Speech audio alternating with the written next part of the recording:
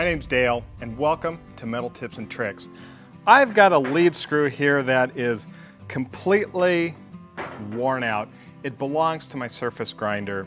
As you can see, there is a lot of slop in there. This screw is basically worthless. It is usable. Luckily, the direction that it moves the table in and out on the surface grinder isn't super critical because you can put a gauge on it and work with it that way. It's not like we're trying to thread something, but I would like to get it back into tolerance. So let's take a look at this screw right here, and what we're going to do is we're going to approach this at a different way. I could take a solid piece of 3/4 inch stock and make this, but I decided to get a pre-made screw for it. And here it is. It's beautiful, it's simple to work with. I just have to cut it, mill the end, cut it to length, and go to work. The challenge with any type of threading on a shaft like this or a rod is there's a lot of flex and a lot of give to it. And I would have to use a follow rest, which I can do that, but I just didn't want to get involved in it because there's a lot of challenges to that. And I decided it would be faster and easier for me just to buy a piece of all thread that is, properly made and ground. So all I have to do is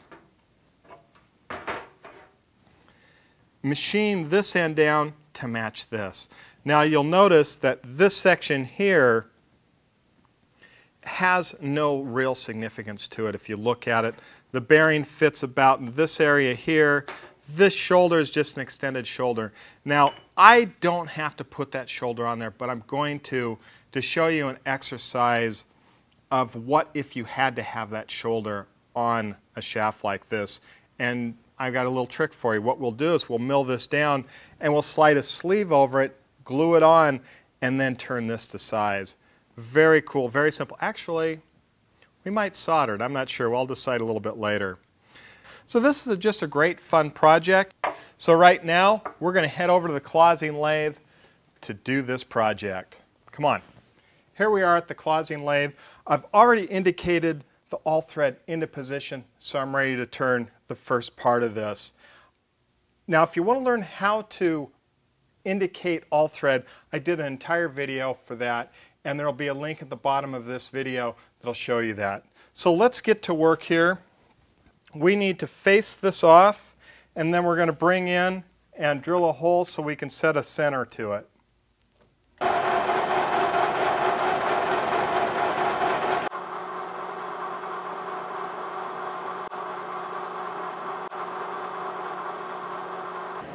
That was easy. Now we're going to pull this out and re-indicate and set up a new live center for this.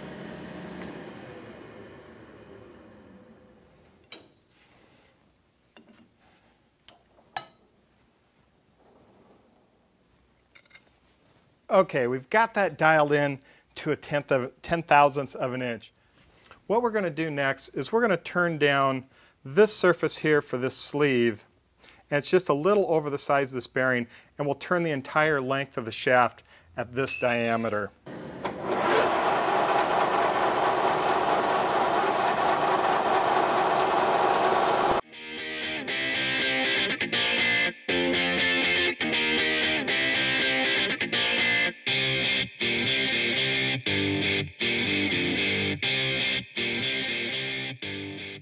So the shaft has been turned down. I have a new sleeve. It fits a little bit loose, which is okay because we're going to solder it actually into place. Very simple to do. We're going to take some flux, pour it on here. It's actually heat activated. Okay, we've got the flux on there. Now we're going to, like I say, solder this into place. And we're going to heat it up. And the solder itself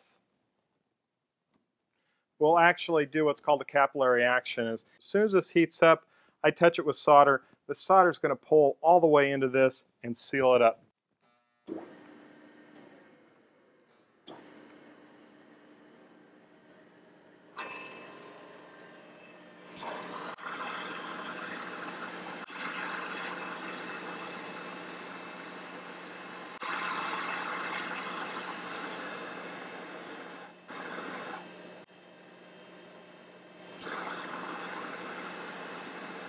This is like soldering copper for plumbing joint. Very similar, except we've got a lot more mass that has to be heated up before the solder will melt into place.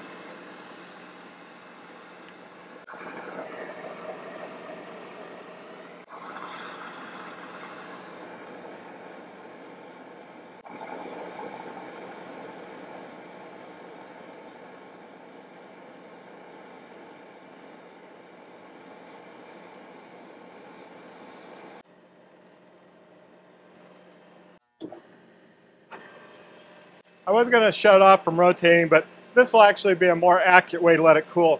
One of the challenges I'm really concerned with is, did we warp this? And there's only one way to find out, is turn it down and find out. But it looks pretty solid. You can see how the solder just got pulled right in there. We'll find out if this is a successful way of doing it.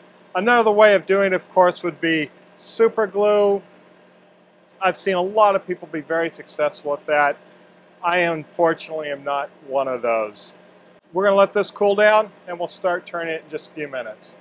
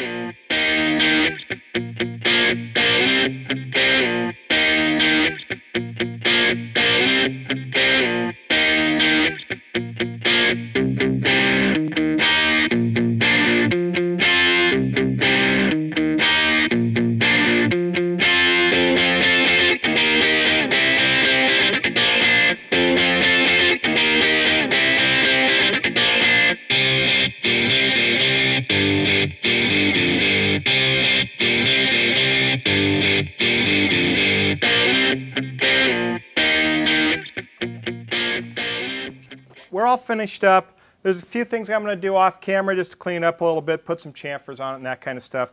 But the great thing is the soldering worked really well. And I think this is a great technique to repair lead screws. So now for part 2, we have to build this part. We have to make this nut look like this. Boy, one of these is not like the other, is it? All right, guys, give me some thumbs up. Also, give me some great positive comments. And until next time, go out in your shop, build something cool. Thanks.